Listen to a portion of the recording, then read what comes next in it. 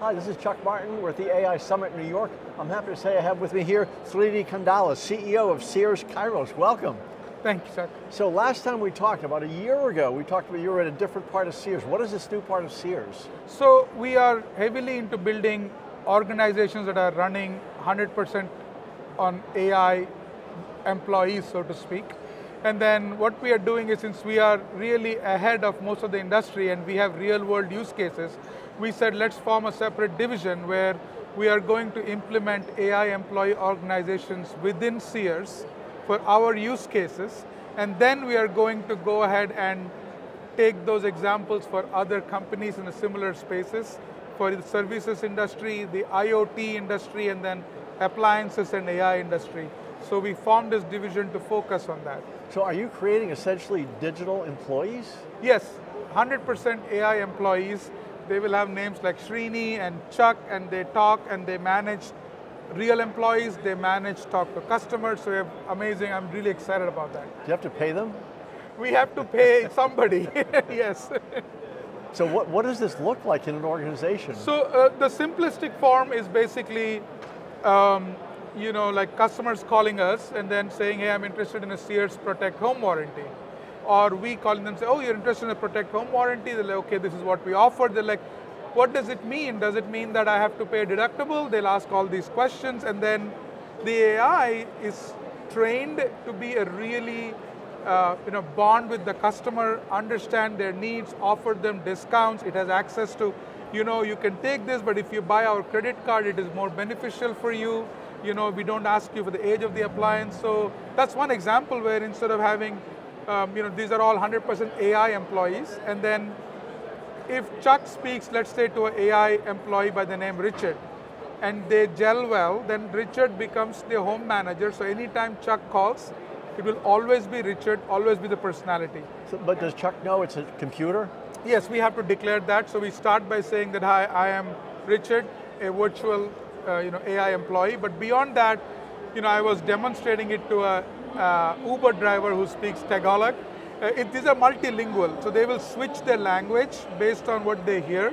And he couldn't tell for the longest time in the Uber ride that this is an AI, till I had to tell him that this is not a real person. So is it beyond, it's going way beyond chatbots? Yes, it's voice. So there are two aspects to it, voice and video. So one of the AI bots is, if you're on a phone, then it's voice.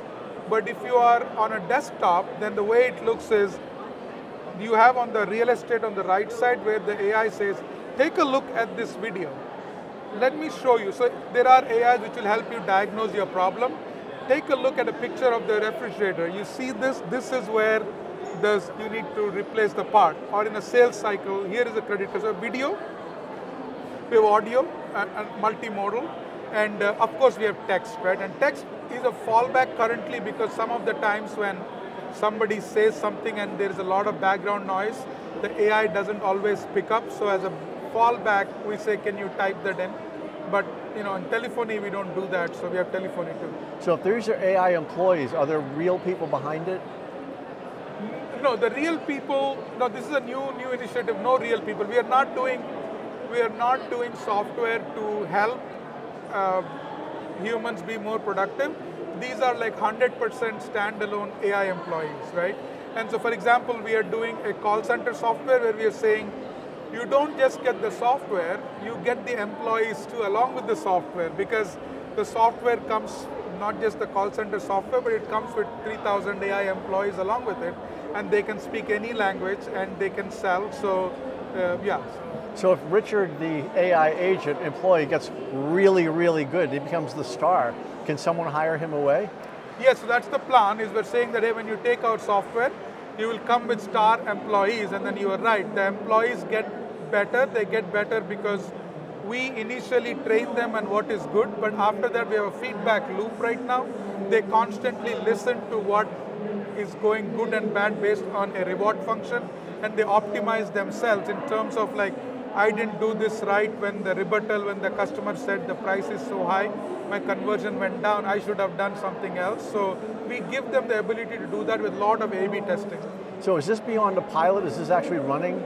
Yes, so the one place that we launched is if you go to searshomeservices.com or sears.com, there is a schedule a repair. That is the pure web version, and then you'll see like you can go and schedule a repair, talk to an agent, and there you can try speaking Italian, French, many languages, and it speaks, and it's on sears.com. But the remaining things we are launching, that sales one should be launching in about a couple of weeks from now. So you'll be able to sell and see the demo. So do you have any research that a caller, a customer calls and they're so frustrated with the computer, they say, talk to an agent, let me talk to a person, since this is no person behind it? Yeah, so we actually monitor that human escalations, and the AI, it deals with it very, very, very well. First of all, it sounds not like AI, it sounds like human. Second, I've seen a call, I was looking at the calls, like, he starts off by saying the moment he hears AI, he says, I want to talk to a real person. Then he says, absolutely, but let me tell you something. I have access to more dates, and I will be available to you right now and 24/7. I can text you back, and guess what? If I don't find, he was calling for a repair order. So if I don't find a technician for you in your area right now, I'll call you back because I have access to, so the AI is kind of saying this stuff, and then it offers, and people are liking it. I've seen people start with that, and I've seen frustrated customers for some other reason they start calling, and he was upset using the F word. And 3-4 times, and you'll see he calms down, and the AI kind of, and the AI changes its tone. So it changes its tone, changes how it speaks, changes its speed. So it's not like your standard, call center software at all. So could you have a bad AI employee? We can have a bad AI employee, yes. It will be depending on what the customer is asking. For example, we have seen customers who will try to say, I don't need to pay for this repair because I have a warranty, and they will try to make the AI kind of say, yes, it's a free repair. So there are guardrails against those, but yeah, you can have a bad AI employee. We have, one thing very important is having real-time metrics at this stage, so we have to see if something is going bad. So those are a separate set of AI employees who are scoring and analyzing the performance of these AI employees, and they're alerting. So there are a whole bunch of these.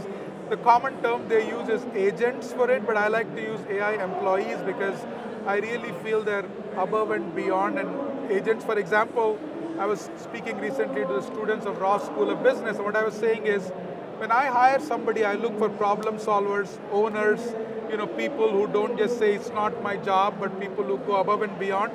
All those principles, which kind of not different from my early Amazon days, we are taking those principles and having the AI employees imbibe the same thing. So instead of saying, I'm sorry, Chuck, on Friday we don't have anybody in your area, it will say, I know you said Friday, I have absolutely nobody, let me try, can I call you back tomorrow? By the way, will late Friday work or early Friday work for you? So it tries to go and solve, right? So the qualities I would look, or we would look for in a good employee, human employee, are the same things we're training AI employees. So when it calls a customer back, it says, hello, this is your AI employee? Yeah, it will say Richard, and it will always be Richard. If you latch on and you did well with Richard, it will always be Richard, whichever department you're calling. Say, hey Chuck, how's it going? I know last time we spoke, and I have this new person, is that okay with you? And it will speak like an employee. And then how does Chuck always get back to Richard? So anytime we know who's Chuck, it will be Richard. Even if Richard's busy? Yeah. So Richard, so and then they are kind of polymorphic, right? So meaning that the back-end employee, the voice for Chuck would be Chuck and a certain English accent. If somebody from, with a British accent is calling, then it will say, I am Adam, and it will speak British accent. It can speak French, right? So it will speak almost any language. Why did Sears come up with this idea? So I think part of it is necessity, right? I think that we really need to innovate, and we have some businesses, they require a lot of human employee management, and we are not as big as, from an employee standpoint as before. So now we want a lot more AI employees to do that, but more importantly, we are seeing these certain functions, they are performing way better. They're performing way, way, way better, multilingual, talking, right? And then call center is not our biggest example, but compared to a call center agent in India or Philippines, this can speak in any accent, any language, and do 1,000 functions, and it will do as though you're its only customer, and it knows everything about you during the conversation. So is this going to transform contact centers? Absolutely. That, I would say, before you know, absolutely, like contact centers would be all AI employees. Do they know this? I think I'm seeing a lot of them. They're getting, but they're not picking up to the pace. I see that. I was at the Amazon Connect in Vegas last week, and I saw a lot of vendors, but honestly, it's going to change so quickly, and people are innovating, but it's going to move very quickly once people are seeing. And right now, some of the underlying models are buggy. Like if you give an email address, the background noise like here, you may not get it right, but that's getting fixed so quickly.